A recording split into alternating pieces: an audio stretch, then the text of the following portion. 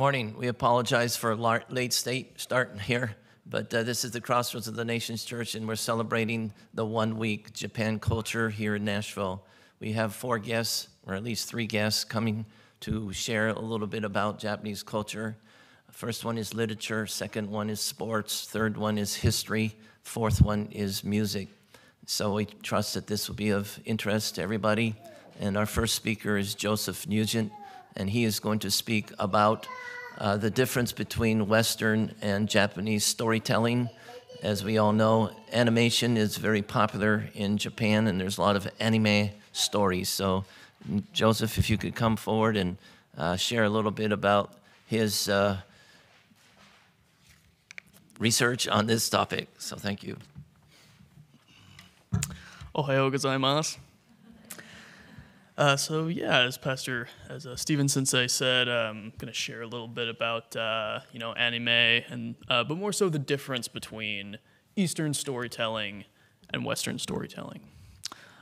Now, when I was in middle school and high school, people thought I was a little bit weird for liking anime or watching wuxia movies and things like that. But since I've gotten older and become a teacher and worked with middle school and high school kids, I was quite surprised to find that anime and all that has become very popular. I mean, when I was younger, it was certainly not as popular, and there are a few theories to why that is, to why people find maybe anime, maybe kung fu movies, Eastern forms of storytelling so appealing as opposed to Western forms of storytelling. But one thing you might ask is, why is this an important topic? It's just stories, right? But, stories, myths, legends can tell a lot about a culture, can tell us a lot about who we are as people. And if you want to learn about a culture, especially a different culture, look at their myths, look at their legends, look at their heroes, their gods, their villains, and things like that. So one of the biggest differences between stories from the East, so China, Japan, India, what have you, or stories from the West, like Europe, America, even parts of Africa, is the concept of the conflict of a story. The things that go wrong and how the hero attempts to fix it. And this is evident in anime, manga, or even, American movies, American books, comics, what have you. But this goes back centuries, millennia even. These principles that I'm about to discuss can be most well exhibited in 2 of the greatest classics of world literature, that being the Odyssey, the epic poem, which is largely considered kind of the foundational work of Western literature, in which the hero Odysseus, goes off to fight in the Trojan War, and then after the war is won, he embarks on a long sea voyage to return home to his kingdom of Ithaca to rescue his kingdom and his family from those who would seek to steal it. We largely consider the Odyssey as the foundation of Western literature. But what about the East? To truly grasp many of the concepts that I'm talking about, we'll be looking at the lengthy novel, The Journey to the West, which is largely considered one of the foundations of Chinese literature and has gone on to influence many other forms of storytelling in that area. In that story, you have the lands of the Tang Empire, which have become decadent, which have become sinful, and Buddha in heaven writes a series of sutras, of scriptures, and he delivers it to a humble monk named Tripitaka. He delivers the sutras and he says, "Deliver this to the kingdoms of the West, which have fallen into sin and decadence." And so he embarks on a long journey with the help of various gods and creatures and heroes to deliver this scripture to the sinful people of the West. On the surface, these stories seem kind of similar, right? We have a hero who embarks on a long journey and gets caught up in a series of adventures and perils. Where do the differences come in? The differences come in when we look at the conflict and the characters. Let's start with the conflict. Yes, both conflicts and both works concern a long journey. But there's not as much peril in the Journey to the West. And this is true of almost all Eastern and Western stories, whether we're looking at the Journey to the West or whether we're looking at Naruto. It's simply a common theme that runs all the way through. In Western stories, the conflict is central to the work. Western stories will almost always begin in a world that is in conflict. In the case of the Odyssey, this is true. Odysseus has to go on this long journey, not because he wants to, but because he has to. He went off to war, and after the war was won, he is on a desperate race to get back home to save his kingdom and his family from being stolen by greedy, powerful men. You do not have the story of the Odyssey without the conflict. But what about the Journey to the West? Well, when the Journey to the West opens up, it's a very peaceful opening. Things seem fine. The world doesn't seem to be threatened by some outside force. All we have is a kingdom of, relatively lazy and decadent people, and Buddha, sitting on high heaven, decides, we're probably going to do something about this. He writes some scriptures, and he gives it to a monk to go deliver to it. The same can be said in many other Eastern stories.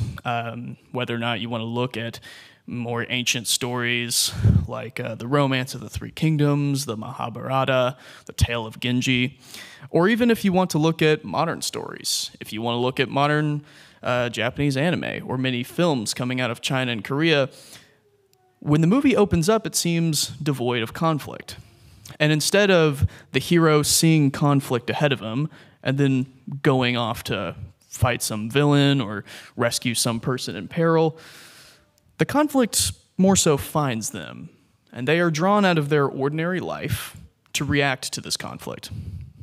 As opposed to a Western story, you have a world racked with conflict, and then you have a hero, oftentimes not so much an ordinary person, but a powerful king, a powerful warrior, who sees wrong in the world and then goes off to fight it. In the case of Odysseus, he's off at war, fighting an enemy. Once war is completed, he must return home. The conflict follows him. The conflict is present from the beginning of the story. In the case of Journey to the West, the monk Tripitaka is simply minding his own business, living in his monastery, tending to his garden, feeding the hungry. All seems right in the world until, out of nowhere, Buddha comes down from heaven, gives him these scriptures, and says, go on this long, perilous journey and take these to the people of the West. Pretty different, talking about conflict. Not only that, but the way the characters are handled in both Eastern and Western stories are different. In Western stories, it will almost always focus on one single character. In literature, we'd call that the protagonist. The characters around him are trivial. They may be important, but they don't really have much of a bearing on the story. In Eastern stories, however, it is much different. In Eastern stories, there is a curious recurring principle that in Japanese is known as the nakama, which are the character's friends, the character's allies, those who travel along with him or her to help them. And these nakama are very important characters. They'll be unique, they'll be fleshed out, and if one of them dies or if one of them exits the story, it'll be a big deal. In the case of the Journey to the West, the monk Tripitaka is joined by the Monkey King, Song Wukong, a river spirit named Sandy, a pig monster, and a magical horse dragon. These are all very important characters who have a lot of bearing on the story. But in the case of Odysseus, he's really the only character. Yes, he's a king, and he has a great many soldiers and sailors that go along with him on his journey, but none of them are even so much as given names. And when they die, and they all die at the end of the story, the audience is not really affected. You're not really sad because you didn't really know them. And when more important characters are introduced to the story, the second they leave, you practically forget about them. The story focuses on Odysseus. And the same can be said, once again, in modern media, whether or not you're looking at Japanese anime or you're looking at American movies or books or what have you. In Japanese anime, a very common staple are the supporting characters who support a protagonist, who help him along with his journey. This might include a mentor, a love interest, a best friend. And in Western media, you will have supporting characters, but once again, they will not play as big of a role. And this goes back to those key themes of conflict. In a Western story, you have a world in conflict, a world shrouded in darkness. And you have a single hero who sees the darkness, sees the evil around him, and decides to do something about it. In the case of Eastern stories, you have an ordinary person living an ordinary, peaceful life with friends around them. And then all of a sudden, their ordinary life is disrupted by something extraordinary. Whether that's they get fired from a job, there's an alien invasion, what have you. So to bring this back around, how are they similar? And the similar thread through all stories, throughout history, throughout time, and throughout cultures, is the simple fact that in every story, there is conflict. In every story, the world is enmeshed in darkness. There is evil that seeks to disrupt peace and joy. There is evil that seeks to destroy. And there's always a hero who goes to fight it. Whether you're reading, watching a story made in the East or the West, there is always a hero who rises up to fight the darkness, whether or not that hero sees darkness and sets out to fight it himself, or is simply living an ordinary life and darkness comes his way. And I think it's curious that throughout the entire world, this is a common thread. And I think that harkens on something deep in us humans. Because let's face it, our lives are filled with darkness. Our world is filled with evil and turbulence. And though we may be just ordinary people, we may not be particularly heroic. We may not be a powerful king like Odysseus. We may not be a virtuous monk like Tripitaka, but we do crave for a hero. We crave for someone to come and right the wrong. All humans have throughout history. And I think that that's highlighted in the fact that in our own faith, we crave a savior. And thankfully for us, we have one in the form of Jesus Christ, of course. He is the hero who rights the wrong. The world shrouded in darkness, and God sends his son to right that wrong. God sends us a hero to combat the evil and to combat the darkness. If you read the Bible, and the Bible is a story, it is very much a literary work, though it is true and it is a work of history, it exhibits many of the traits of both Eastern and Western storytelling. There are a myriad of characters in the Bible, and many of them are simply just ordinary people. David is just an ordinary shepherd, and then one day, the prophet Samuel comes and proclaims him the king of Israel. Mary is just an ordinary woman going about her day, and then all of a sudden, an angel appears to her and says, "You will bear the Son of God, and he will save his people from darkness." And even in our own lives, there will always come a time where we're minding our own business, and what do you know, some conflict comes our way, be that with our job, our family, whatever. And that we may not be particularly heroic. We can always look to the heroes of literature, but more importantly, we can look to our own Savior, Jesus Christ, to make us the heroes we need to be, to combat the darkness, to fight evil in the world in whatever small way we may. Thank you.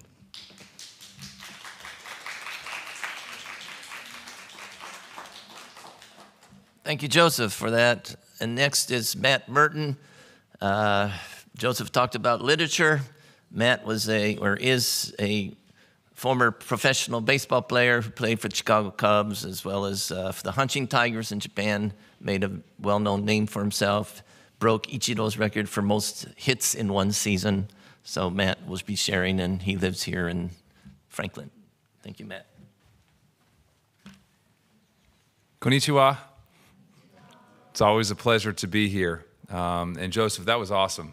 I really enjoyed the opportunity to listen to that. I find it fascinating that as I listen in terms of culturally speaking, how stories are told in Western culture versus Eastern culture, you can find parallels between that and also what you witness on the athletic field. From the concept of the individual in Western culture to the concept of the unity or harmony that we garner in terms of wa in the Japanese culture. So that'll be something that I'll talk about a little bit as we get into today. But first and foremost, it's just fascinating to me to see the parallels between how we tell stories and then the culture that we actually engage with. So as I said, I'm really grateful to be here. There's a few things that I'd like to talk about today. One being the game of baseball, which I had the opportunity to be a part of in Japan from 2010 to 2015. I'm going to speak briefly about a very dark period of time in our history, in the sense of World War that we were a part of in 1941 in Pearl Harbor, and then how a lot of those things kind of coincide with one another and how we develop relationship with one another. There was a book named Wounded Tiger that I had an opportunity to read. And in this book, it unpacks historical events that greatly define the friendship between our two nations, that being Japan and the U.S. And in that book, it spoke from how we went from enemies to allies. It was a story of a man that led the attack on Pearl Harbor in 1941. And it talked about how he was forever changed when he recognized that the harmony that he so courageously fought for was not ultimately found in war, but it was found in the hearts of those that were destined to intersect with one another. So it's just amazing to me how there are these different vehicles, there are these different things in our lives that bring us together, that allow us to intersect with one another. And the game of baseball was that for me and my family. So a quick history on the game of baseball, that being there in Japan. It actually started by a young American history English teacher named Horace Wilson. He introduced the fundamentals during the Meiji era, and a gentleman by the name of Albert Bates was an American teacher, and they had their first formal game in Japan in 1873. Hiroshi Hiroka developed the first team in 1878, and that was the Shimbashi Athletics. So the game of baseball goes all the way back to the late 1800s there in Japan. The game unified and brought two cultures together. There were goodwill tours there in the early 1900s with college players, and even guys like Babe Ruth, who was a huge baseball figure here in the United States of America. He had gone over and played in Japan. And I recall as an athlete being there in Japan, walking the hallways of Koshien Stadium and seeing pictures of Babe Ruth on the wall. He had spent time there in Japan playing there at Koshien Stadium, and he did that in like 1934. So how amazing is it for myself, 75 to 80 years later, as an American, to be walking the same hallways, to be on the same playing surface as people like Babe Ruth, and how the game of baseball brought us together. There were those goodwill tours, and then there were gentlemen, names like Murakami, who came over here to play in the United States from Japan. They went from Murakami to Nomo and Ichiro and Hideki and Darvish and Otani and all of these guys that we know have been able to experience both going from the United States to Japan, as well as the Japanese coming to America. So there's this tradition. There's a tradition of players making trips around the globe, and we're unified through the game of baseball. New cultures, new opportunities, new privileges. I remember for myself personally, I remember before I went, knew that I was going to ultimately be going to play baseball in Japan, I started the process of trying to understand, what is this going to look like?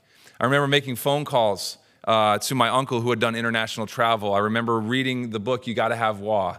I remember watching the movie, Mr. Baseball, trying to embrace, what is this culture that I'm about to step into? I remember my uncle gave me really good advice, and I think it's advice that we all need to adhere to, being that he said, never forget who you are and where you came from. He said, yet with that, he said, it's so important for us to have an openness and a willingness to engage the culture that we're stepping into. So that was my mindset as I went into Japan in that first year. I remember going and getting off that flight, and again, I've said this many a times, and all of the different things that we feel and sense as someone who steps into a new culture. It's a completely different language, and if we aren't privileged to know the language before we arrive, just how fast everybody feels like they're speaking, and you're just trying to navigate life. I remember going through and getting there and meeting Oki-san, who was our translator, and spending time speaking and engaging with the media the minute that we had gotten off of the plane. And I recognized in that moment how much baseball meant to the people of Japan. From there, going and just the day-to-day stuff, whether it was in the grocery store or trying to understand, okay, what kind of milk do I need to buy, and what kind of, where can I find food, and all of the very basic things that we try to figure out when we're first on the ground in a new country. But as I started to settle in and get engaged in the game of baseball, it was always fascinating to me, and I'm going to spend a few minutes just talking about the differences that I noticed between the two countries and how we did things in the U.S. in baseball and then how things were being done there in Japan. One of the things that was very evident to me is that at the end of every day, it was "Otsukare-sama desha." How hard we work mattered. And so when I showed up the first day in Okinawa and we were training, the training that these guys took on was training like I had never seen before. In part, when the game was first introduced in the late 1800s, it's understood that one of the things that the Japanese really appreciated about the game of baseball was the opportunity to repeat an action over and over and over again. There's the opportunity to take a more of a militaristic approach to how we are going to refine our craft. And so that was very evident in day one when I was there in spring training, was just how the Japanese culture embodied that nature of showing up every day, day after day, doing the same things over and over again to the point of trying to perfect a particular craft. I remember going out and we stretched.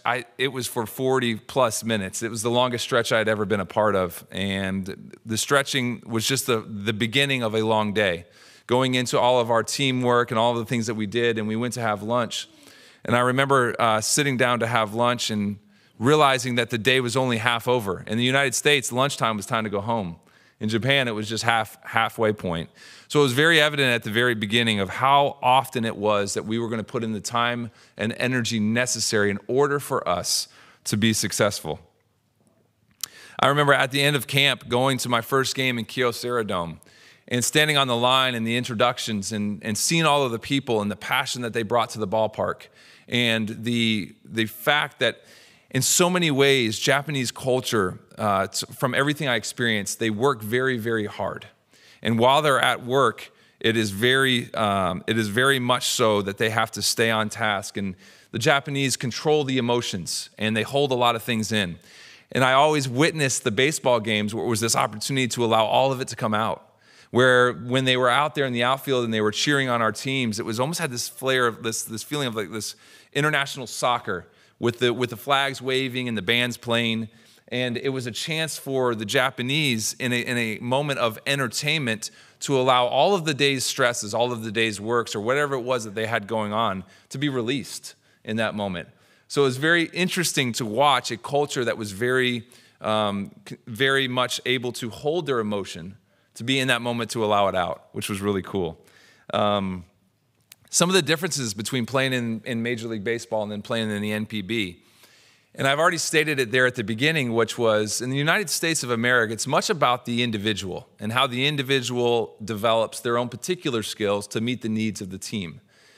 In Japan, it was much more about how the team works in unity with one another to accomplish the goal that they were trying to accomplish. I remember sitting in the locker room at times, and in the United States, we always had the watch and the clock up on the wall. We always knew what time stretch was going to be, and we would kind of monitor that for ourselves, and it was our responsibility to be there on that line at that particular time. And when I got to Japan, I realized pretty quickly that while there was a stretch time, the stretch time was somewhat irrelevant, because what would end up happening was we'd be in the clubhouse or in the locker room, and the guys would be sitting around hanging out together, and all of a sudden one guy would get up and he would walk out the door to go get ready for stretch. And before you know it, as soon as one got up and walked out, boom, everybody's getting up and walking out. And I'm like, well, what time's stretch? And I'm starting to get all panicked in my spirit, like, am I late? What am I doing? Am I missing something? And it became this thing that I recognized, which was whether stretch was going to be at 1:10 in the afternoon, or whatever it may have been, that when the first person stood up to walk out, everybody walked out together. So it could have been 105, it could have been 106, 103. And then they went out there, and I would feel late at times, like I wasn't on time to stretch, but it was this concept of we got to do this together. And so whether it was in how we trained or how we went about playing the game, that was something that was very evident. And it parlays back into how we tell stories, the individual versus the concept of all of the characters being very important in that story. So I go from that. That was some of the similarities and differences in how we trained and how we went about it. There were other things as well, and I found it fascinating. They said that, a lot of times as athletes in Japan, it was more about, as a hitter, between the differential between strike and ball, that as a Japanese athlete, they thought about ways that they could make a pitch look like a ball that end up a strike, and a pitch that looks like a strike end up a ball. Everything was about their way that they were going to mask or mirror what it was that they were doing. Where in the United States, it was more of this bravado of, here it comes, you're going to hit it. You got to hit it. And they would attack you in a different form. And so the game was almost a little bit like turned backwards. And I remember having conversations with teammates and guys that were playing for different teams. And they said, hey, based on your experiences that you had here, what would you tell me? And I said, take everything that you know about American baseball, and I want you to flip it. I want you to think about it like in an opposite direction, because the counts are not leveraged the same way. The way that they think is not the same. And so the game is still the same game, but the way that we go about getting to an end result is distinctly different. They said that when kids would play their video game systems, that they had done some research. Now, whether they did this or not, I don't know, but they did research. And it was much more common for kids in the United States that were playing the game of baseball to throw balls into the strike zone to their friends. And it was kind of like this, oh, well, you're not being strong enough if you don't throw it into this particular zone. Whereas the children in Japan grew up throwing the ball outside of that zone. So it was just a difference in mentality. The United States was more of this bravado that they carried on a day-to-day basis, that in essence, when it really came down to it, the strength for the Japanese was more held in how they were able to control themselves, how they were able to control their emotions, where in the United States, it was more about letting all of that out. So there was a lot of things that would occur over the years, and as an American stepping into a different culture, it's very easy. I think at the very beginning, it becomes one of these things where it's like a honeymoon phase. And you're accepted because to some degree, you represent the Western culture.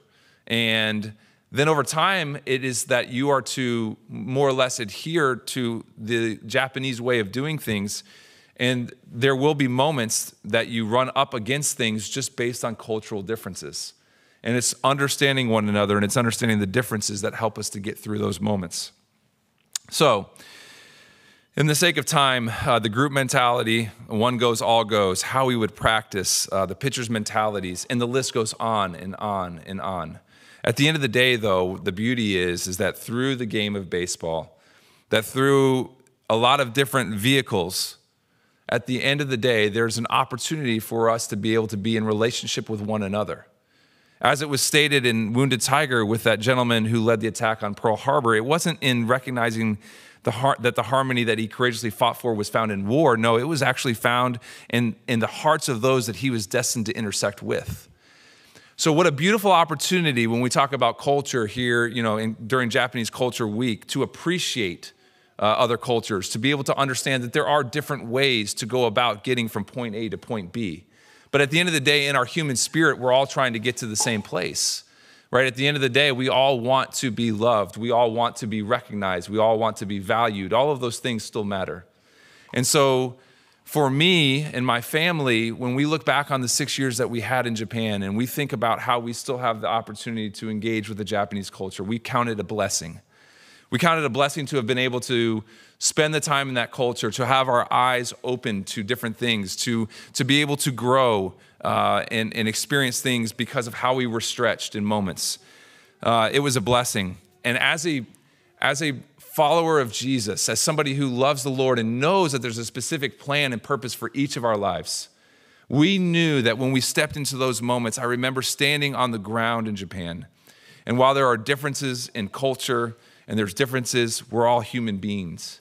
And when I stood on that ground, I knew in that moment that the very ground that I was standing on was no different in the sense of where I was in America or in Japan or anywhere else for that matter. It was all put there by the same person, the Creator God. And He had a specific plan and a purpose. And He utilized the game of baseball. He utilizes a lot of different things in our lives to allow us, our hearts, our being, who we are as people, to be able to intersect with others. So what a beautiful opportunity this week to talk about culture, to be able to talk about the differences that we experience, recognizing that while we experience things that are different, deep down inside, we are all very similar. So I am so grateful to Japan. I am so grateful, my family and I, for all of the things that we were able to experience there. And one of the things I will say in respect to the game of baseball and how I experienced the culture of Japan through that game, it was fascinating to me to sit around a table, to be eating one of my favorite meals, which was ramen, and to sit there with a group of guys that all came from different backgrounds, all came from different places. This was the little redheaded guy that grew up in Fort Lauderdale, Florida, that played Little League Baseball on a small field in Deerfield Beach. And these guys did it totally different. The rakes were wooden. Mine were more aluminum. The way they trained was different. They trained every day from a young kid. I trained in multi-sport. They probably did a little bit more in one sport. Like, we all did things a little different, but yet here we are sharing the meal around the same table. And yet 20 plus years before that, 30 years before that, we were all going about our day-to-day, and the game of baseball allowed our lives to intersect with one another. And as a believer, I know that the Lord put us there with a specific plan and with a specific purpose.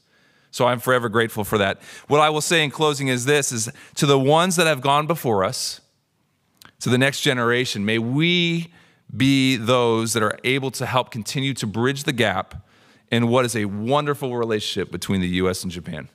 Thank you so much.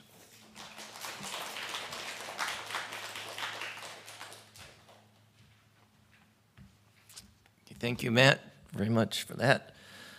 Here at this Crossroads of the Nations church, we have two former missionaries to Japan. Neil Hicks has been a missionary in Japan for, 30 years.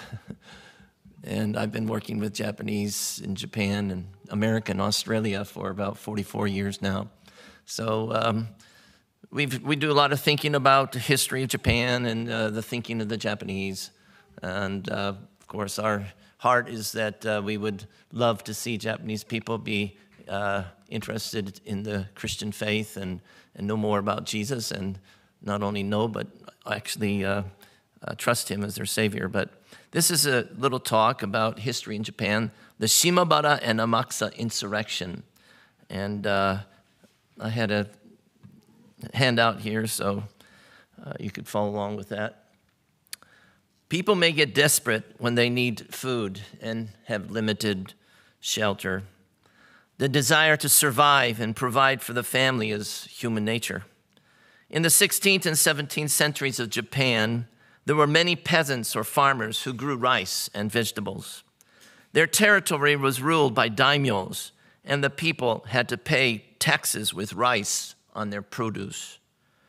They had to work all day, even had to cut wood for the samurai families. They could not even eat their own grown rice and had to pay taxes on the rice. If there was a drought or famine, the economic condition became severe and the people suffered. It was the practice of daimyos who were fair to negotiate the yearly tax with the peasants. The daimyo wanted to avoid any revolt or social upheaval. But not all of the daimyos were fair and sensitive to the peasant conditions. Shimabara is a peninsula, not far from Nagasaki. Also, not far from Shimabara are the Amakusa Islands. Under the direction of a Christian daimyo, Tsutsui, a vassal named Matsukura Shigemasa was given the position to rule the Shimabara Peninsula. There were a number of Christian peasants living on the peninsula as a result of the Roman Catholic Portuguese mission effort through the years.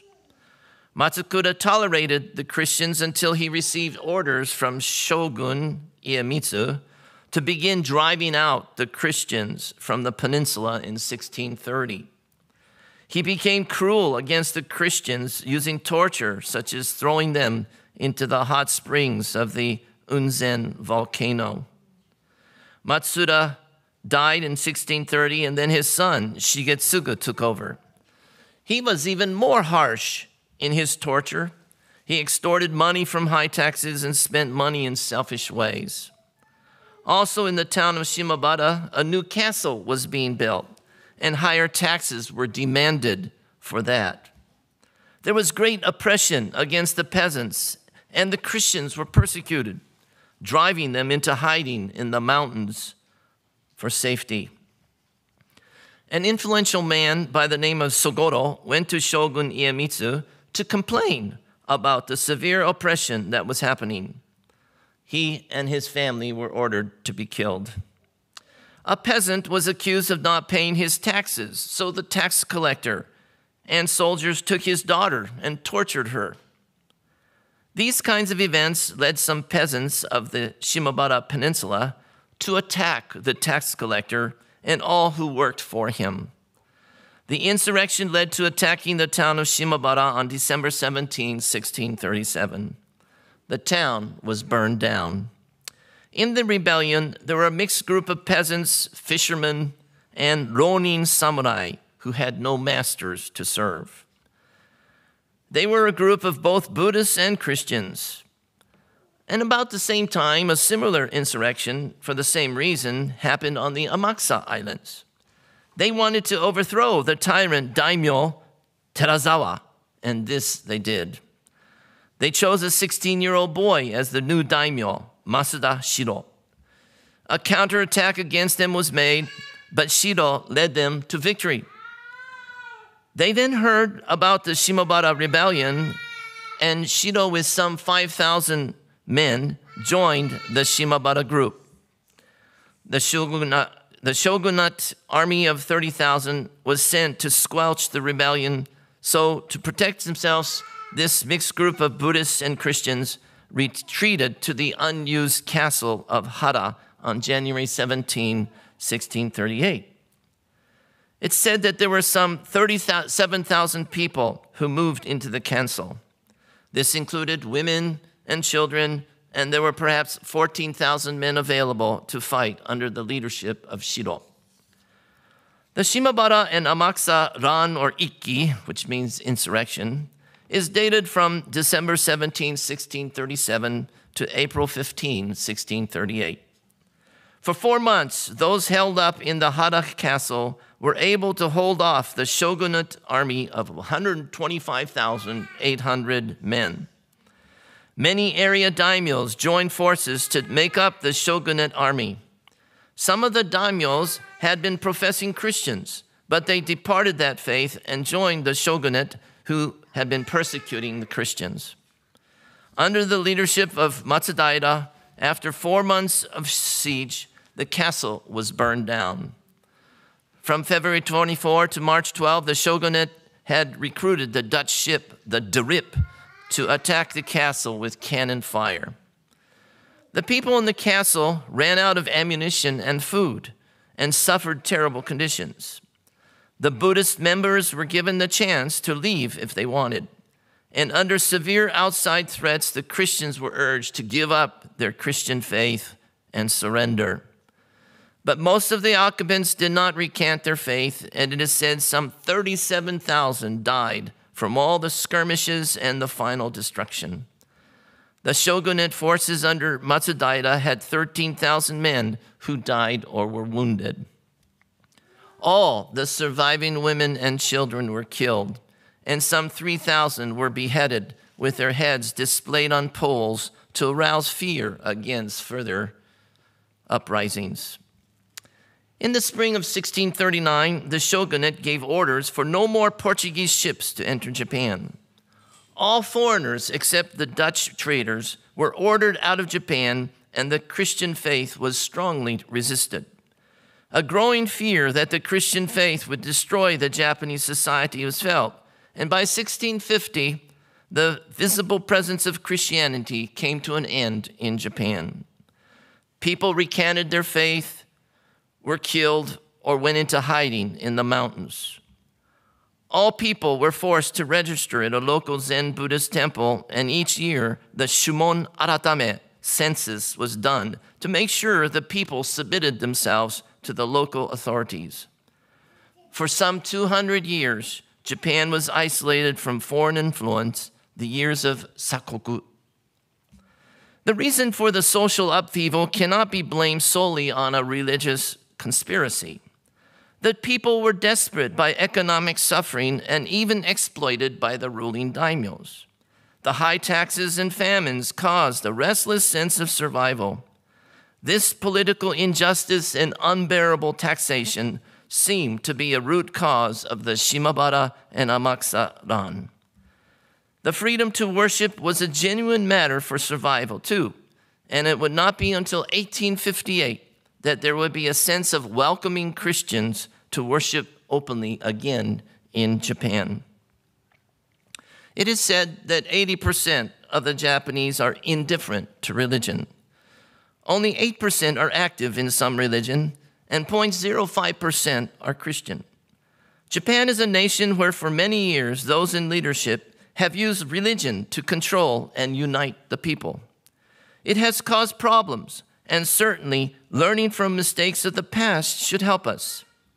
These mistakes should not lead us to indifference, but make us seek after personal spiritual truth for the good of the whole person, the family, and the nation. So, a little bit of history, and I feel that perhaps one reason why the indifference of Japanese towards religion is part of their history, and this kind of history probably is not a good taste of religion on the part of Japanese people. So, この無関心、indifferenceは無関心ですね。で、なぜ日本人が無関心であるというと、多分こういうような歴史があるから、宗教がいろいろ問題を起こしましたので、あんまり宗教に対して興味がない。それが大きい影響ではないでしょうかと私が思います。ですから無関心にならないで、ぜひ心開いて真理を求めてください。Okay, that's my desire. Okay, our last talk. Our last talk is Roger Lowther. And as I said, Roger is a musician, but he started the Christian arts community in Japan. And he's written some books, books for children, and books in Japanese as well as English. So it is great that he can speak here on the topic of aroma of beauty. And he experienced recovery of the large tsunami and was very helpful in helping people recover from that. So he will share a little bit about his experience with the tsunami and his ministry or his work in Japan. Thank you, Roger.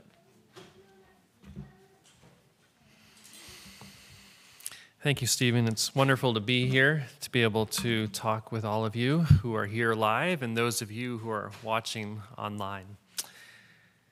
So it was just before lunchtime in 1923 when a devastating earthquake struck the nation of Japan. But what came next was even worse. Because it was lunchtime, the gas burners were going around the city, and the destroyed buildings immediately caught on fire. And a wall of flame raced through that city faster than anyone could escape.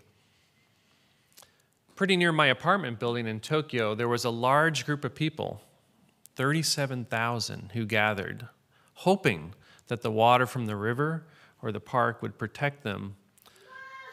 Unfortunately, it could not, and they were all caught and died. There's a memorial to them in the park today. I often run there to remember that event. Well, during that time, there was a famous author, novelist, Kikuchi Kan, and he had this to say about it. In an emergency such as this earthquake, art is useless, to say the least. Our recent experience only helped expose the ultimate futility of all artistic endeavors. This quote was published in the newspaper, and I saw it in other places too on the web as people began to send it to each other, and it really struck me as an artist. Is this true? Is art useless in a disaster? I mean, you can see from the picture that's on the screen there that everything is burned to the ground. So if there is no wall to hang a painting on, our painting's useless.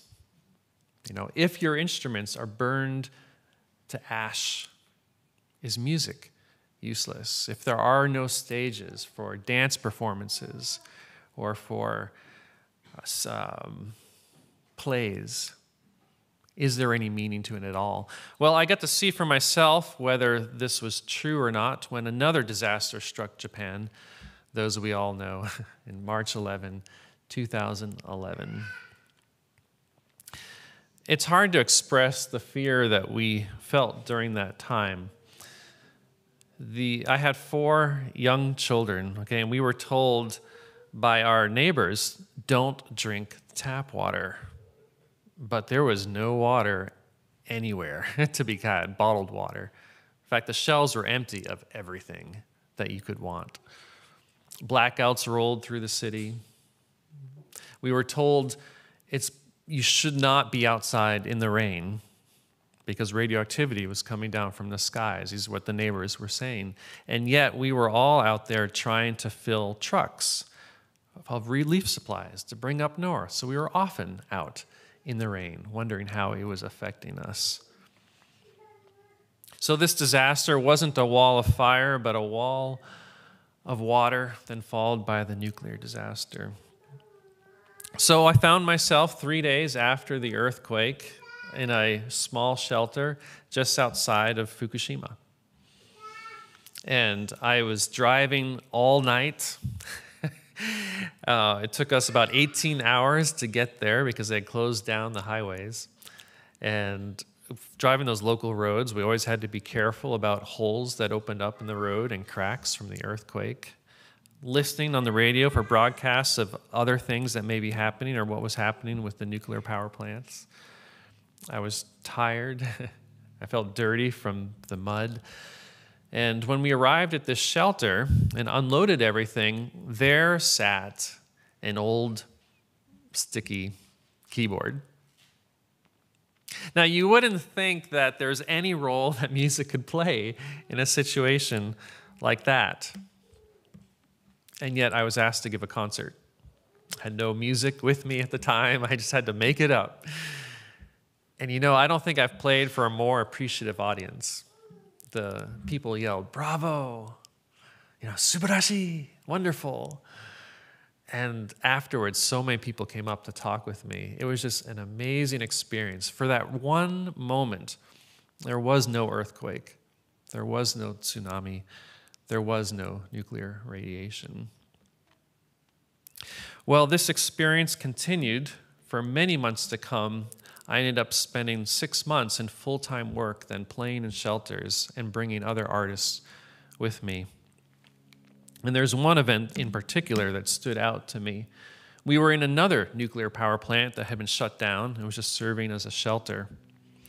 Exactly 2 months after the earthquake, at 2:46 p.m., we observed a minute of silence. Now, I'm an organist and I've played for a lot of funerals, so I know what it's like to play for a group of grieving people. But this was much worse. Everyone was looking down, just heavy with the burden.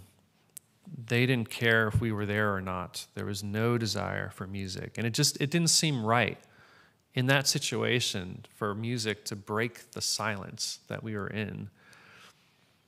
And yet the plan was, okay, we're supposed to do something. So one of our musicians was a shakuhachi player, the man on the left there in that screen. And he went to one side of the room and he played a short melody. Doo, doo, doo, doo. Kind of mournful. It echoed through the room. Another one of the musicians was a flute player as well, so he went to the other side of the room and echoed it back, but slightly differently. Doo, doo, doo, doo, doo. Again, it just resounded in the hall. Still, nobody moved. You can imagine in the complete silence to hear these melodies. Well, little by little, they played back and forth to each other, call and response, question and answer. Their melodies crisscrossed the room, flowing through the people. And the two musicians began to walk toward each other. And as they did, their melodies became more energetic and longer. And you could see people begin to sit up straighter. You could tell they were listening and interested in what was going on. And as the two met in the middle, then they formed almost like a little parade walking through the people. And as the music became more and more energetic, people responded with clapping and moving. They were being moved literally, not just emotionally, but physically as well as they began to clap along. That was one of the most powerful concerts I have ever been part of. And this picture here, I'm thankful for the photographer who was there at the time. You can see the only sense of privacy they had were those little walls, and they just walked, these two musicians, up and down every aisle. Well, people lined up to talk to us afterwards, telling us their stories of loss, but also survival, heroism, life, hope.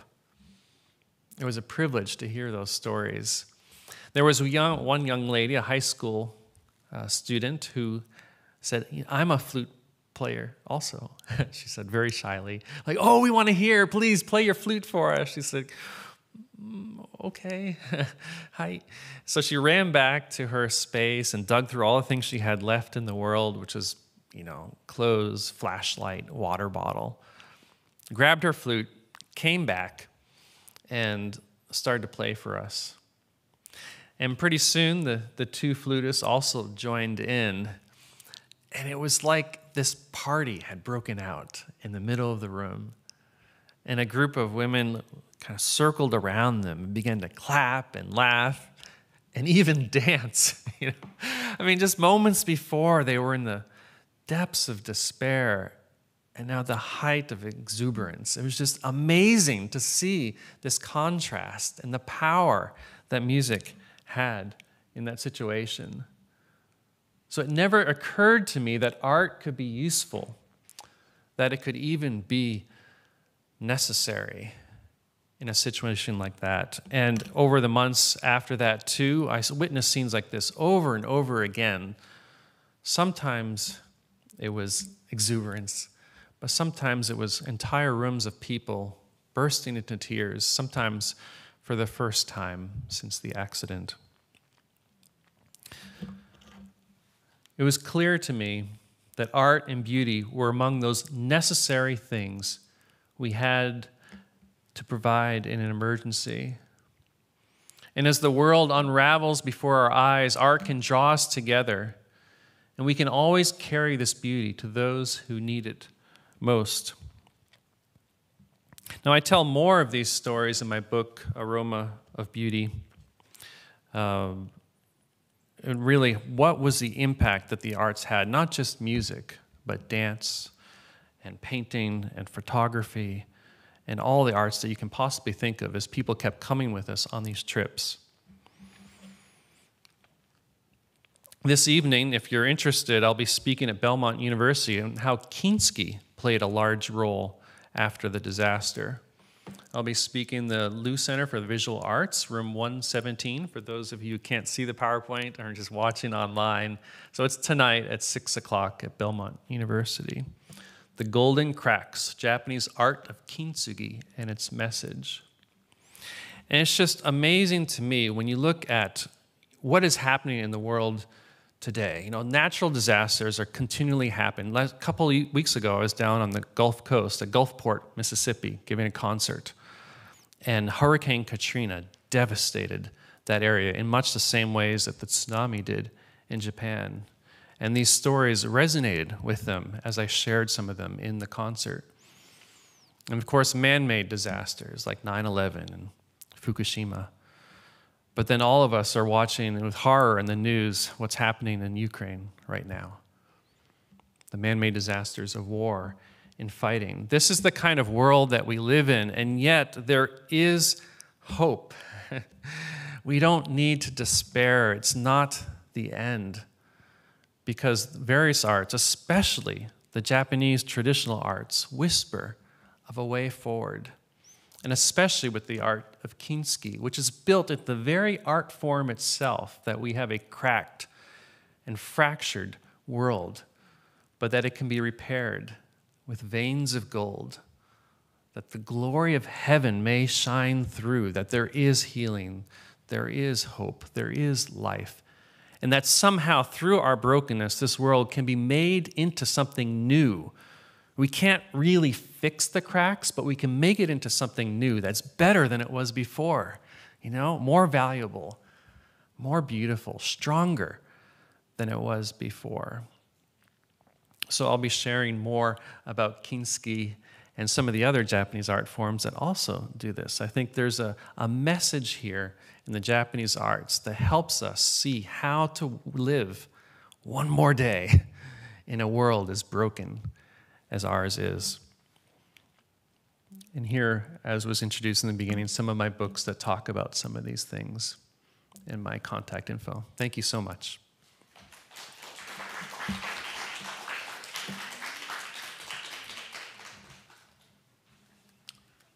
Thank you, Roger, very much. So those who have some time left, we have curry rice lunch, and maybe Matt could stay for a few more minutes, and Roger can be here to talk with them a little more and look at Roger's books and join on the Belmont seminar this evening, if you like. So thank you very much for joining us, and have a couple all the way from Knoxville who've come. Thank you for joining us today, and the other people and the Cherry Blossom Festival is Saturday, 9:30 to 5 o'clock downtown at the courthouse. So join us on Saturday as well, if you like, to see some other Japanese culture and some Japanese food on Saturday. Thank you. Thank you.